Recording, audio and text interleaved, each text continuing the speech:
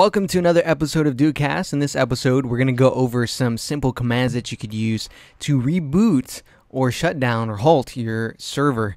And the commands that we're going to go over are shut down, halt, and reboot. So these commands will allow you to either shut down or halt your server and then power it off so that you can make a backup of your DOCasts Droplet or your virtual private server. And then you can use the reboot command to go ahead and just shut it down real quick and have it reboot automatically. So let's say that something was going kind of array, maybe one of the applications that you installed in your server were going kind of wild and you just wanted to force quit everything. You can go ahead and just shut down your server. But keep in mind that there may be consequences for that, but in a worst case scenario, if you had to do that, this is how you could go about doing it. Now, the shutdown command, any of these commands actually, you can get more information about them if you just type man in front of them for the manual pages, and then you would put halt or one of the other commands there, and you just press enter. It'll give you the man pages for this command. So this is the system manager's manual here, and halt allows you to reboot or halt your server. So we have the reboot, halt, and power off commands here. What we can do is I'll just press Q to quit out of that. And if you just type in sudo halt, this will go ahead and it'll shut down your server. Or if you type in just halt, if you're using the root user, it should do that as well. Now keep in mind you would have to use sudo if you're not the root user, but that user does have root privileges. So what I'll do here is I'll just explain the commands first, and then we can go ahead and run through them. So we have halt, which shuts down your web server. We have shut down as well, and what you would do is you would append a attribute here, which would be -h, which would be for halting and then powering it down.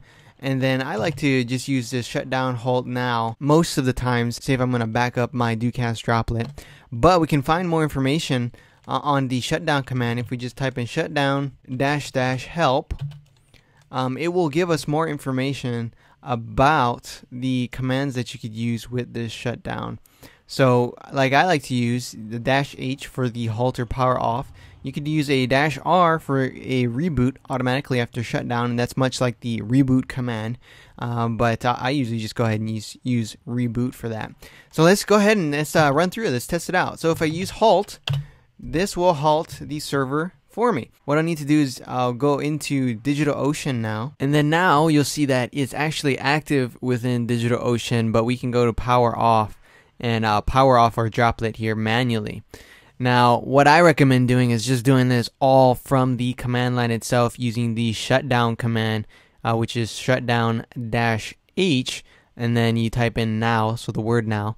And we'll go ahead and we'll boot our droplet right back up so that we can go ahead and test this out as well. Alright, so our droplet is now active. Let's move back into terminal and let's SSH into our droplet once again. Alright, so everything is back up and running. Let's clear this out real quick and let's try the shutdown command. So I'll just put shutdown -h now. This will shut everything down for me. So the system is going down for a halt, and it's going down right now. What we'll do is we'll go back into Safari and take a look at what DigitalOcean is reporting to us. Now if I just refresh this page here, I should see that the droplet is now inactive. Alright, so the droplet is off, so it is inactive.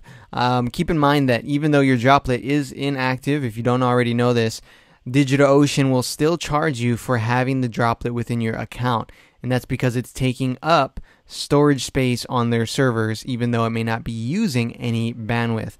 So what we'll do now is we'll just boot it up here, and we just went over how to halt your server and manually power it off, and then we went over how to halt your server and power it off all in one line using the terminal command shutdown. If we go back into terminal, we can now SSH back into our droplet here. We may need to give it just a little time to finish rebooting, and then we can use the reboot command to go ahead and just reboot us right away. So we'll do that. We'll go reboot, and that should bring us down for a reboot rather than a halt.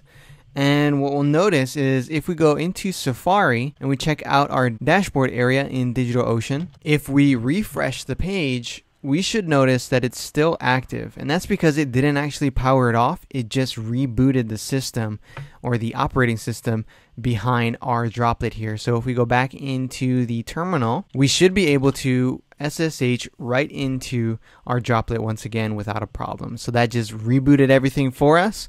And if we had any wild programs or applications that were going, hopefully this remedied the situation, and that way we can go ahead and start where we left off. So this is kind of like a force quit.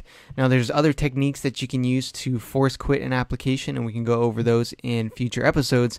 But I hope this helps you in the future somehow, maybe making backups of your virtual private servers or your droplets. And should you have any feedback or comments, please leave them below. I'd love to hear some feedback on some episodes that you'd like me to cover. And have a great rest of the day, and thanks for watching.